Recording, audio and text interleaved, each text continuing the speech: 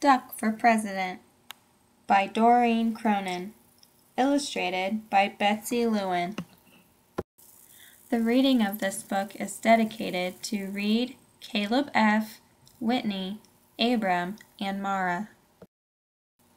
Running a farm is very hard work.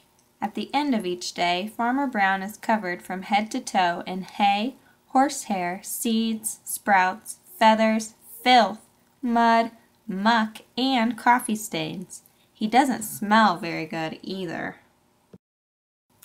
The animals have chores to do too. Pigs clean under the beds. Cows weed the garden. Sheep sweep the barn.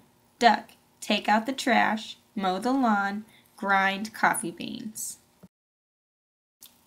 At the end of each day, the pigs are covered in lint bunnies. The cows are covered in weeds. The sheep are covered in dust. And Duck is covered in tiny bits of grass and espresso beans. Duck did not like to do chores. He did not like picking tiny bits of grass and espresso beans out of his feathers. Why is Farmer Brown in charge, anyway? Thought Duck. What we need is an election. He made a sign and hung it up in the barn. Farmer Brown must go! Farm election tomorrow! The next morning, Farmer Brown found a poster on his front door. Vote Duck for a kinder, gentler farm. Farmer Brown was furious. He ran to the barn and found the animals registering to vote. The mice got together and protested the height requirement, so Duck crossed it off. On election day, each of the animals filled out a ballot and placed it in a box. The vote was counted, and the results were posted on the barn wall. Farmer Brown, 6. Duck, 20. Farmer Brown demanded a recount. One sticky ballot was found stuck to the bottom of a pig. The new tally was Farmer Brown, 6.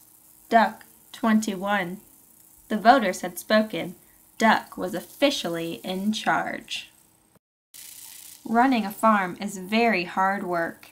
At the end of each day, Duck was covered from head to toe in hay, horsehair, seeds, sprouts, feathers, filth, mud, muck, and coffee stains. Running a farm is no fun at all, thought Duck. That night, Duck and his staff started working on Duck's campaign for governor. Duck left Farmer Brown in charge and hit the campaign trail. He visited small-town diners. He marched in parades. He went to town meetings. He gave speeches that only other ducks could understand. On election day, the voters filled out their ballots in booths all over the state. The vote was counted, and the results were posted in the local paper. Duck wins by a nose. Miss Governor, 299,999. Duck, 300,000. The governor demanded a recount. 2 sticky ballots were found stuck to the bottom of a plate of pancakes.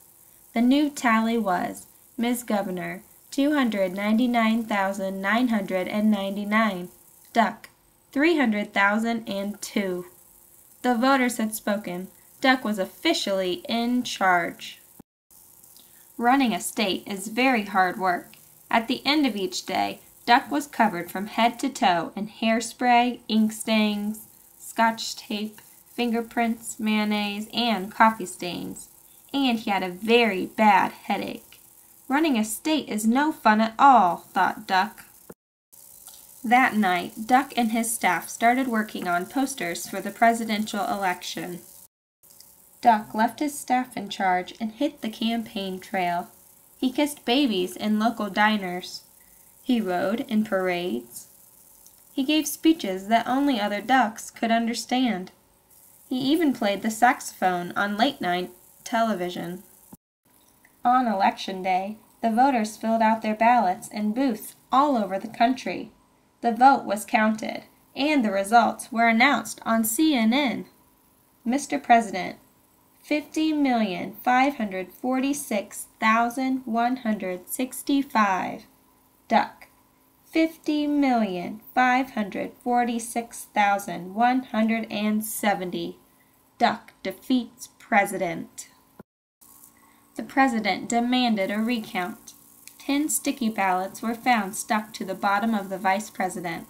The new tally was, Mr. President, 50,546,165. Duck, 50,546,180. Duck still defeats President. The voters had spoken. Duck was officially in charge. Running a country is very hard work.